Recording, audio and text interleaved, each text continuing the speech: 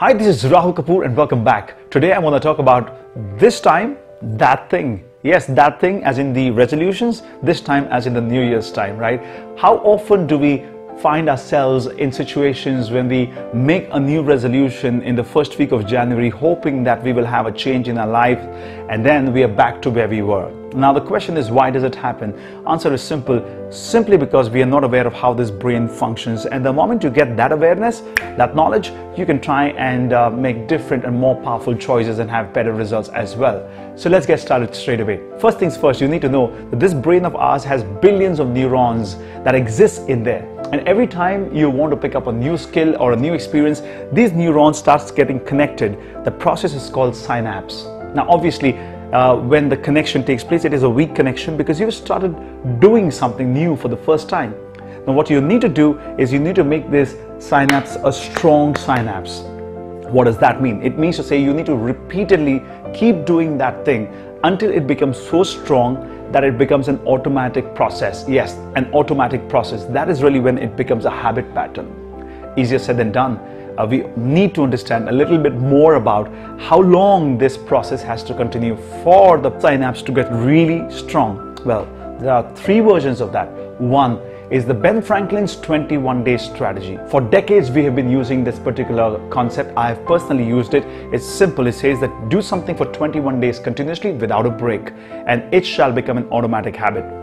Now remember, the idea here is that 21 days continuously. If you break in between, you need to start all over again from day 1 to 21. Recently there has been cutting-edge research done on human brain, and it says it's not 21 days, it's 66 days, right? It's saying that you need to do something for 66 days continuously for the synapse to become strong. And then yet another theory, which is of 256 days, almost about 9 months. Now, when I try to correlate all of these things, what I understand is that if I go backwards now, 256 days is really good for you to bring about a change at the cellular level. I mean, at the cellular level, you can actually feel that you're a new human being simply because in 9 months, you're going to have all new cells taking birth in your body.